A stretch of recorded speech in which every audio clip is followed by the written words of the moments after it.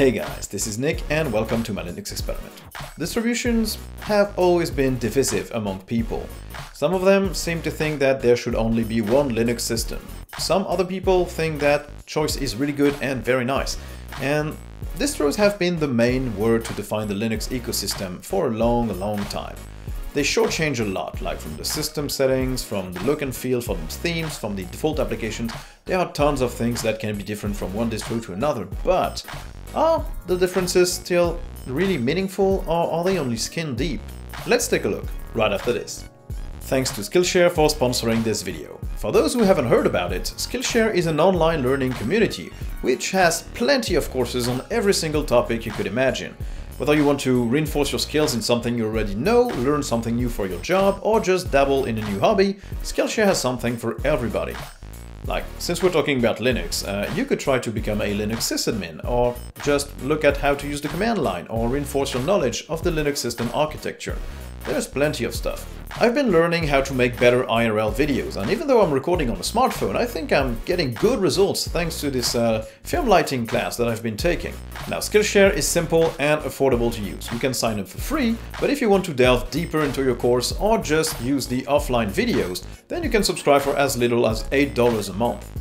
If you want to give Skillshare a try, I'll left a link down in the description below. The first 500 subscribers to click on the link will get 2 free months of Skillshare Premium, so you can try to improve your creativity and learn something new. Now, let's get back to the video. Okay, so let's take a look at how distros can still be meaningful and relevant. And the first thing that really strikes as a difference is the theme and the look and feel. Ubuntu is really orange and purple, Manjaro is green, Fedora is blue, Elementary OS is grey with light touches of blue, and Solus is completely black and dark. This is the identity of the distro and its theming and its branding, and this is something that might seem really important at first. But then you realize you can reproduce this on any other distro just by downloading the theme, the icons, and applying it anywhere you want.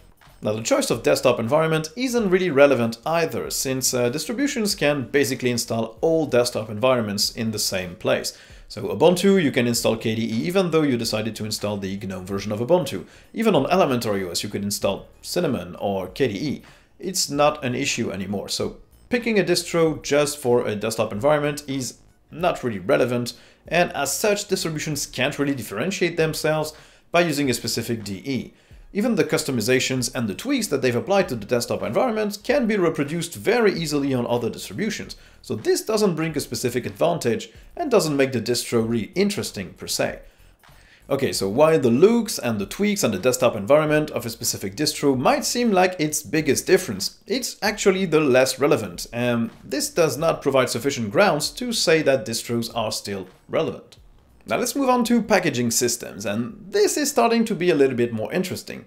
Most distros adhere to one of the main package distribution systems, like Debian packaging, RPM packaging, or something based on Arch. You also have some other variants like Solus, which has its own packaging system, Manjaro, which derives of Arch, or even Gentoo, which is basically just install scripts, which compile the code for you. Now, package managers and the packaging system might make a distro more meaningful and matter more than you think, because basically users get used to a specific package format and to the specific tools that allow them to use them. I, for one, mostly used Deb-based distros, so mostly Ubuntu and Ubuntu derivatives and Debian. When I use an RPM-based system, my skin crawls. I just don't like the tools, I don't like the system or the packaging format. This makes a big difference, because you don't only have the packaging system itself, you have the repositories, which is what the packaging system is plugged in. So what this means is not all distros are created equal in terms of software availability and the versions that they will ship. Manjaro and Arch have a lot more up-to-date software than what Ubuntu might offer or Fedora might offer. And as such, this is a big difference, and this might mean that distributions still matter, at least in that regard. One might think that this is relevant, except that Flatpak and Snaps are here to change that. Yeah, if you start distributing all applications through centralized means like Snaps or Flatpaks, and that all distributions can use and adapt to these methods, this means that the availability of applications in the repos, the up-to-dateness of applications don't matter anymore. And that also means that the packaging systems that the distros use are less and less relevant. So you could have a Deb-based distribution if every single application you install is from Flatpak or Snap, you never use the default repository, so you don't even care what the packaging system is, and you could use the exact same applications on any other distro you would like. So why even have distros in this case? Now we can move on to hardware support, and this is no longer a differentiating factor. Most distributions that have released around the same date will support the exact same hardware. It is getting very rare to see one distribution supporting more hardware than another if their kernel version is the same. And basically they tend to be really standardized now.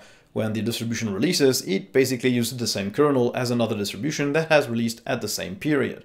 So hardware support doesn't make a distribution matter more than one another. So what's left? Online help and communities. This is a big part. If you've used other distributions, you might have noticed that the communities are vastly different and the online available help is very different as well. For Arch, for example, you've got a gigantic wiki, which is super well documented. If you can't find what you want in that wiki, however, the community is generally very hostile to people that are beginners and don't really know exactly what they're doing. And this can be a huge pain in the butt for a newcomer in the Linux world. Online help and online communities are not created equal, and in that sense, distributions do matter. But one could argue that if everything else is exactly the same, which is hardware support, which is application availability, packaging systems which don't matter anymore, look and feel that doesn't matter anymore, and desktop environments which don't matter anymore as well, you could even think that any online help for any distribution might be applicable to every other distribution, so it's not really that big of an advantage. And we're reaching the end of the rope here. What's left for distributions to matter? And the last thing is the vision and the values. And this, my friends, is where it gets really different. Visions and values in distributions are super different. You've got, for example, Fedora, whose goal is to provide a vanilla GNOME system and a very open source friendly system. You don't get any binary blobs, any non-free software in the default repositories. You can install them, but by default the ISO does not contain a single piece of driver software or binary blobs. Elementary OS has its own vision. They want to provide a super sleek, super simple desktop with a lot of polish, their own app distribution center, and basically their own way to reward developers. Their goal is to bring a simple desktop which users can use and use to pay developers a bit more, which is a problem in the open source community. If you haven't noticed, developers don't get much money. Manjaro wants to be a jack of all trades. You can use Manjaro with any DE, any theme, and you get a ton of default software, so you can just basically install it and you've got everything you need to start running. Linux from scratch just wants you to do everything by yourself. It might not even be considered a Linux distro by itself, since it's just basically a guide that tells you how to compile everything from one system to another and get your own Linux distribution completely compiled from start to finish. These visions are really different, and they do matter. You cannot standardize all these visions in one. You cannot have one distro that fits everybody. You cannot have one Linux system that fits everybody's needs. You have to have these visions to bring some focus to some specific aspects of the open source and the Linux community. Not everyone wants to use the same system, and not everyone wants to use their system in the same way. This is why we need distributions, and this is why distributions still matter. Sure, there are some distributions that don't have a specific vision. They just take Ubuntu, make a few tweaks, ship that with a different theme, and they call it a day. And that's a hobby project, and there's nothing wrong with that. Now, I'm not saying that Linux distros aren't a problem in the Linux ecosystem. Beginners trying to choose their first distribution, their first Linux system, will get through a lot of pain. They'll get recommendations left and right. Some will say use Arch is the best, some will say use Manjaro, some will say use Ubuntu, use Elementary OS, use Fedora. How do you make sense of all this? It is getting super complicated and super hard. And when people start recommending lightweight spin-offs that have 2 or 3 tweaks of Ubuntu, it just doesn't make sense anymore. Sure, for an experienced user, picking a distribution among the gigantic amount of choices you get is a really fun experience, because you know what you want, you know what you don't want, and you know what the difference can be. You can read the technical stuff and understand it and choose something that really suits you. But for a beginner, having so many choices is really a pain. So what's the conclusion of this video? Basically, the theme doesn't matter, the desktop environment doesn't matter anymore, the hardware support doesn't matter. the online communities and help still do play a role, the application availability and up-to-dateness is not really an issue or won't be soon with snaps and flatpaks. So, do distributions still matter? Yes, they matter through their vision and through their values. And this means that, yes, some Linux distributions matter, and some probably don't as much. So, I hope you guys enjoyed this video. If you did, don't hesitate to like, subscribe, and turn on notifications. If you really did like the video, I have a Patreon page. I'll leave a link in the description below. Thank you guys for watching, and I'll see you in the next one. Bye!